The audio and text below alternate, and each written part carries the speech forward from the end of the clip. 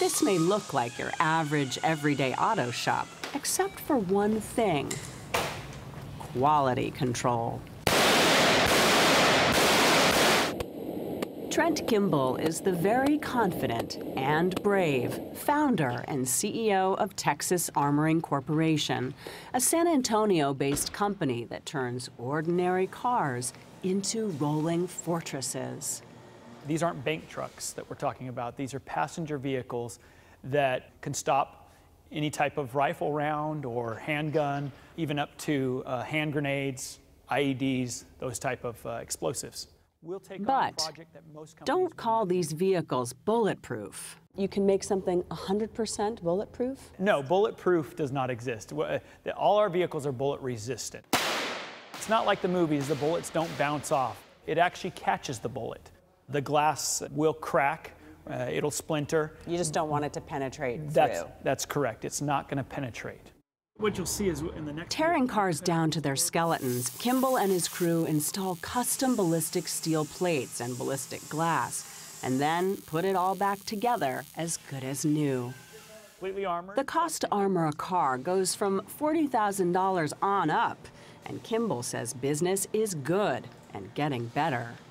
Economic stress in the world, the economic downturn, the terrorism, that type of world that we live in nowadays is good for business, unfortunately.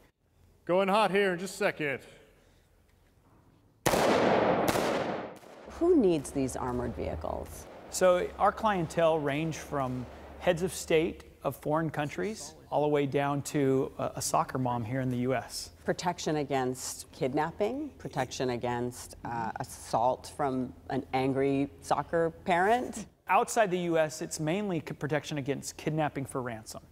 Inside the U.S., they're usually protecting just against the random street crime. When I first got hit, it felt like a ton of bricks. Detective Michael LeVay of the NYPD knows firsthand the value of protection. In 2013, he was shot in his ballistic vest during a routine stop for a minor subway violation. The gentleman gets up, he starts walking towards the train car door. I see him reach into his waistband, like a jerk motion with his hand, pulls out a gun. First round goes off, it strikes me in my vest. And you were hit where exactly? I got hit pretty much dead center of the vest. Thankfully, it stopped it. I believe it pierced the vest a little bit, but enough that all I had was pretty much a giant bruise. The first commercially available bullet-resistant vest was invented in 1893 by a Chicago Catholic priest named Casimir Zeglin, who proved his garment worked by having himself shot in front of an audience. Soon, high-profile people around the world bought the silk and steel vest, including the Archduke Franz Ferdinand of Austria. But Ferdinand reportedly forgot to wear his vest on June 28, 1914, when an assassin shot and killed him, igniting World War I. Recent experiments proved Zeglin's invention could have stopped that fateful shot.